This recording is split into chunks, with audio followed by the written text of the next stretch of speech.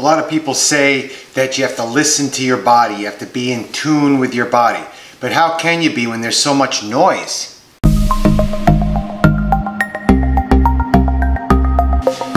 Hey there, NJRoute22.com here with another low carb, keto, carnivore chat. It's gonna be a quick one, I hope, today. But it's about listening to your body and the signs and the signals that certain kinds of foods send to you when you eat them.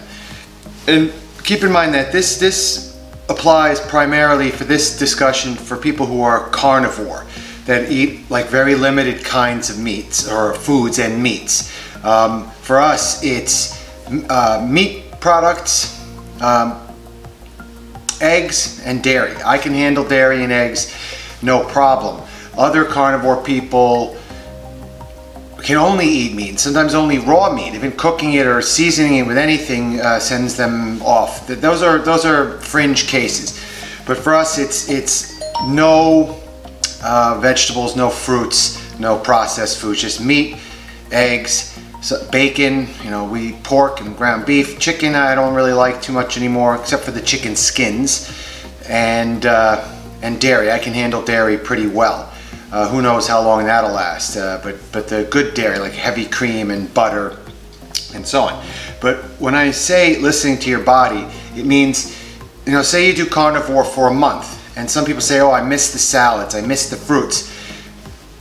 I'll tell you this much, like I'd go like a couple months just eating carnivore, animal-based products. I'll say, oh, that salad looks good. Let me have a few bites of some green peppers and some arugula and some onions, and then, oh man, I don't feel good. I truly do not feel good. There's some inflammation, some sort of stomach discomfort, and that to me is a sign that the vegetables that I ate were not good. I know onions are generally cause some inflammation and so on, but I just don't do it. I don't want to feel that anymore. And the same thing goes for fruit.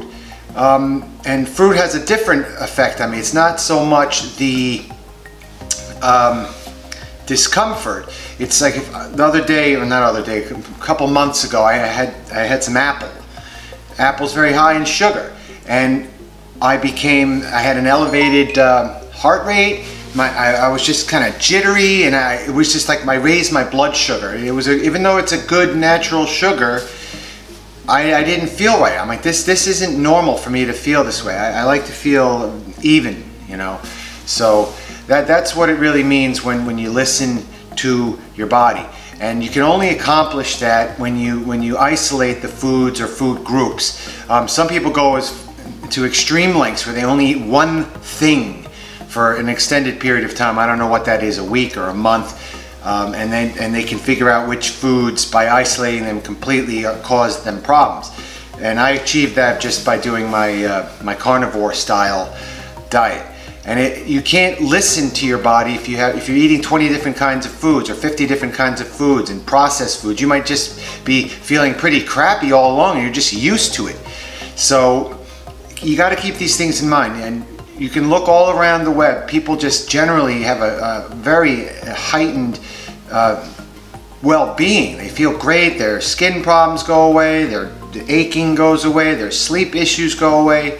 A lot of things improve when you go on the carnivore type diet. So that's it. You can't listen to your body unless you truly eliminate and isolate the things that don't make you feel bad. And like finding out what they are later on is fairly easy. It didn't take me long. It took minutes, just a few minutes after eating that salad or whatever, and I just didn't feel right. Same thing with, oh God, don't get me started. If I ever had bread again, I'm not gonna, but if I ever ate it, let's say like one of those Italian hoagies, I would feel like crap for 2 or 3 days afterwards. So don't do it.